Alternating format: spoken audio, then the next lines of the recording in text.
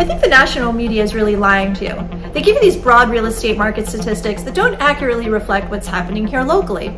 So if you care about the Southeast Florida condo and single family home market, this video is for you, because I'm going to give you the 3 market conditions that I think are driving prices right now. Now, despite what the national media is saying, we're not going to see prices in our area crash, decline, slump, or soften. Let's get into the 3 market conditions that are driving prices now. For the last 2 years, buyers were buying anything available. Oftentimes it was sight unseen. They didn't care about the comps, they didn't care about the condition. Florida offered a vacation from restrictions, great tax benefits, and of course the warm weather. But this year, there's been a shift. Buyers have become more discerning. They're more thoughtful in their purchase. So if a property needs a redo, they're not going to pay top dollar for it, even if it's in a great location or has a water view.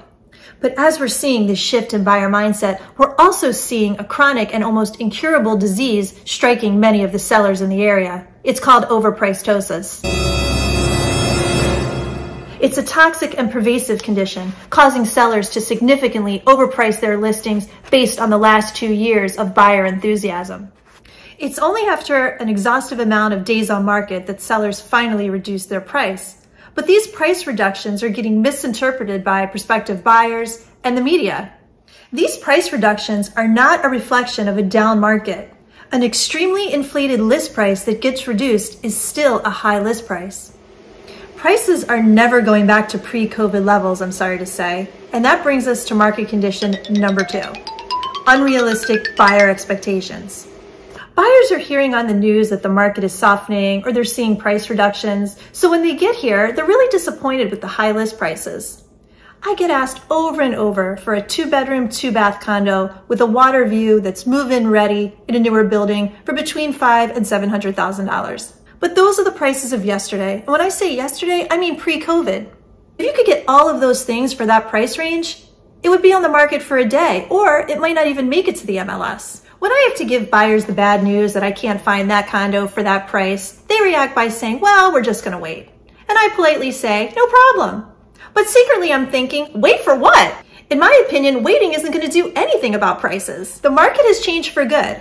And what's fueling the high prices is market condition number 3, low inventory. And that's not changing anytime soon.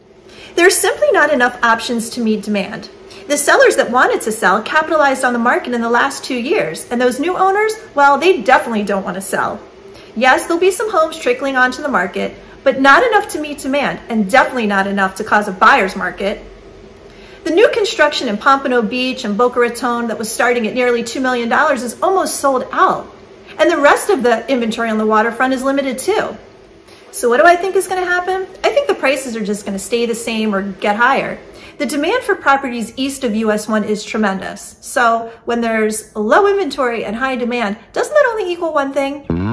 Thanks for watching.